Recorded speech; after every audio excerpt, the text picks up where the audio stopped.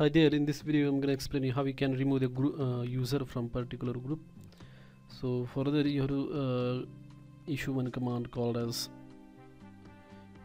sudo gpasswd-d.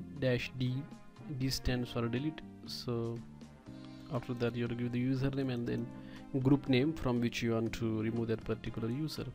So here I am removing the user B1 from the group business and then hit enter.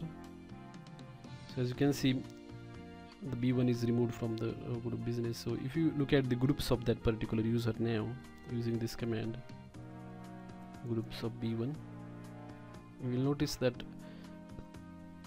B1 no longer belongs to business. So if you remove it from dev as well, let's see what happens.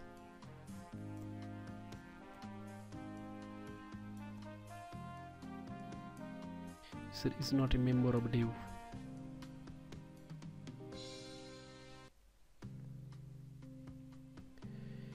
Okay, so the reason why it is saying is that because we are trying to remove the user from its primary group dev. That's why that error is coming. So if you look at the man page of gpasswd,